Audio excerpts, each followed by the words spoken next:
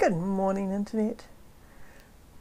I have actually got a weekend that is not overfull with commitments this weekend, so I can finally, as promised, make the mini quilt for Tamsin. Now, she asked for something with batiks and with some hearts, and that's been sort of mulling around in my head for quite a while. Interestingly, she posted on her blog the other day a picture of a little wooden cabinet that she's got in her chicken coop. She's converting a chicken coop into a little sunroom type area. And that little cabinet actually turned out to be quite similar to some of the thoughts that have been mulling around in my head about having maybe 3 hearts in a column and having like a long thin mini quilt. So I'm going to have a look at my fabrics, see what looks good together, and then I'm going to try sketching out some of these half-formed ideas and let's see what we end up with. And I want to have something with 3 hearts, but I don't want to have it that simple because that would be pretty boring. So what I was thinking was putting a square behind each one, and then maybe even an offset square. That could be interesting. Or an offset square within a square. Could applique a heart on top. Could have big hearts that just totally ignored that square and do them in different directions to make them more interesting.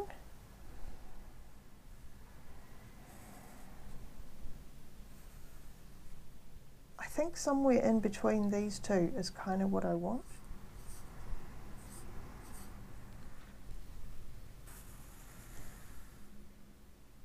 Yeah, I think that could work.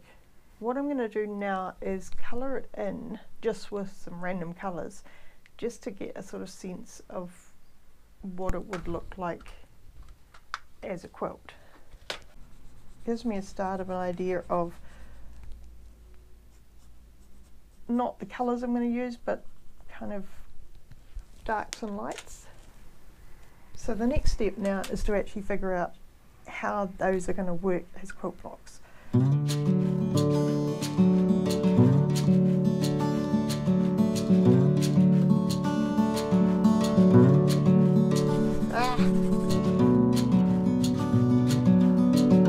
So that's what my design process looks like. This is a one-off design, so it doesn't actually matter what the measurements are. I could just eyeball the whole thing, but it's nice to have an idea of what kind of size of pieces I'm going to need, because then I can use that to look at my fabric stash, and if any of the pieces are too small, then obviously I won't be able to use them. I've dug out all my batiks, all the ones that I could lay my hands on quickly in my stash anyway. They're an interesting range of colours. I'm not sure how that's going to work, but I'm obviously not going to use all of them.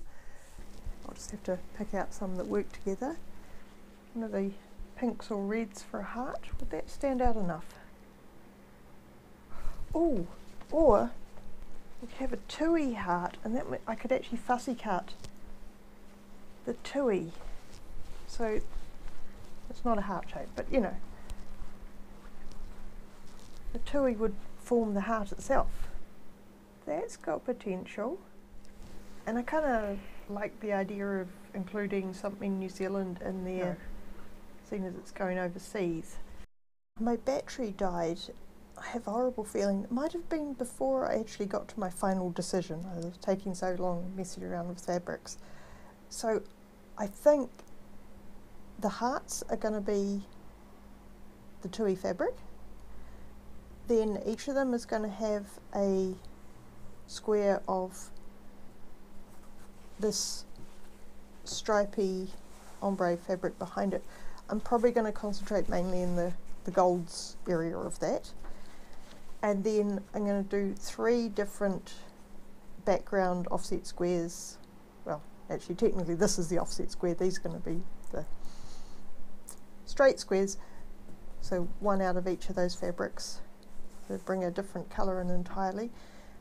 I'll decide what to do about the actual background with the borders once I've got to that point. It's not quite the colour combination I was thinking I'd end up with, but I don't know. Something about it is just quite appealing to me at the moment. In a weird way, it kind of reminds me of some of the colours in Tamsin's own art, which hadn't occurred to me when I was picking the colours out. I was thinking these are probably not her colours, but she does a lot of eco-dyeing, and I kind of feel like these colours might not be totally out of place in her world.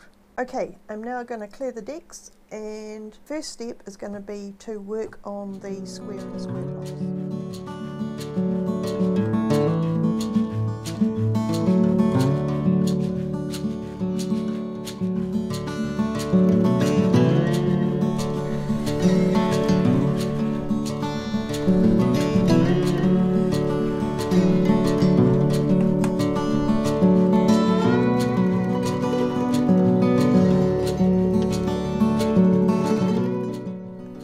Sew it together and see what happens.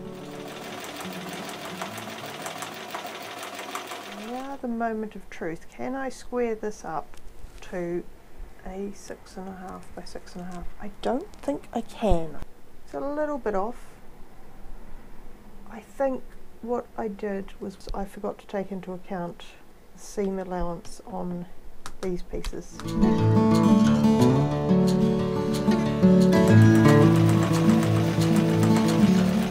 Looking pretty good.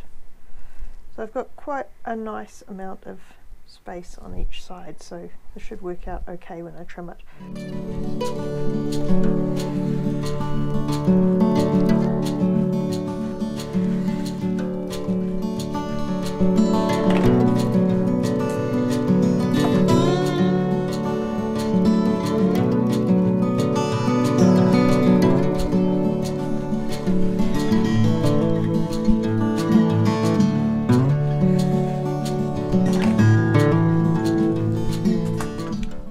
The 3 blocks now. Next step is to add some hearts to them, which I'm going to do with some raw edge applique because batik doesn't fray much, so raw edge is pretty good on it. So now I just need to figure out how big I want the hearts to be.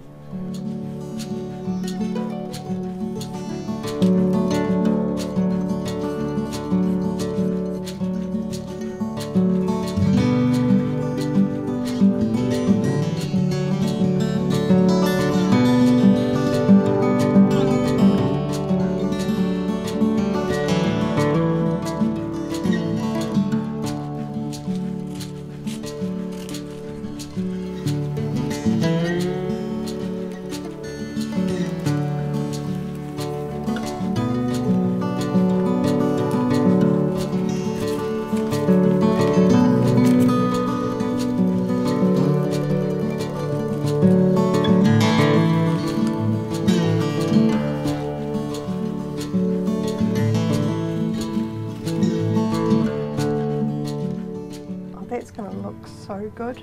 Really happy with that.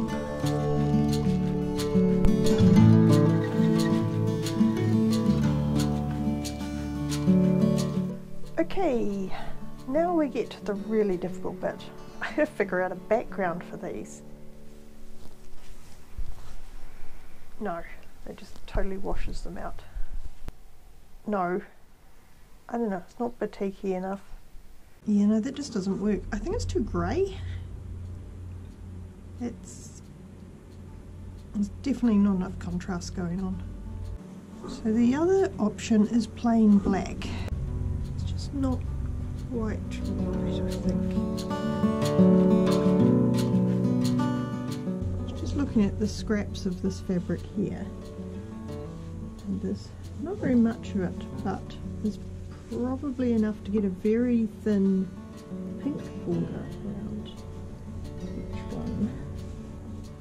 Kind of like that.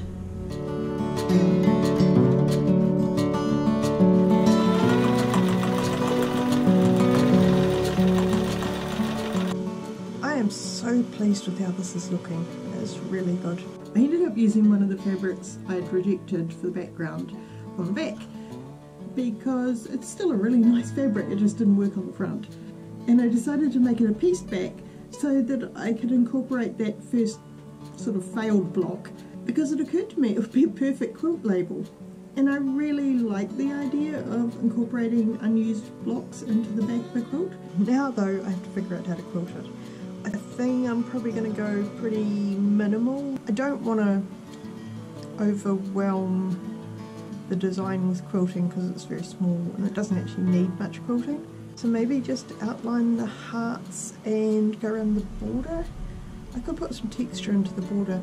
Stitch in the ditch around those squares maybe. Yeah, let's keep it simple.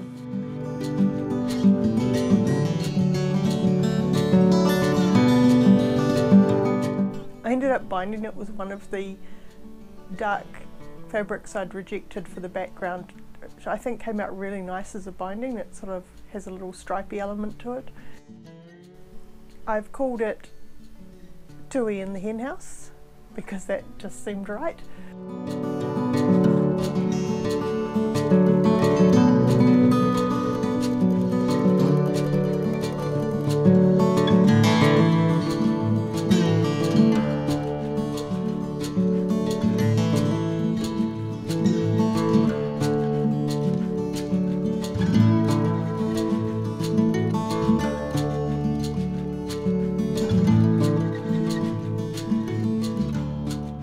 Well, there's the finished product. I'm really happy with how it turned out, and hopefully Tamsin will like it as well. I think I fulfilled her criteria of having batiks and having hearts. I managed to get a little bit of Aotearoa into it with the tui, and I think it's going to fit in quite nicely in her little chicken coop. Even though the colours kind of went in a direction I didn't expect, it's still got an element, I think, of her eco-dyeing in there. I hope you like it, Tamsin, and I hope it gives you joy in your little hen house. Don't forget to do all those nice internety things like liking and subscribing and leave a comment, and I'll see you next time. Bye, Internet.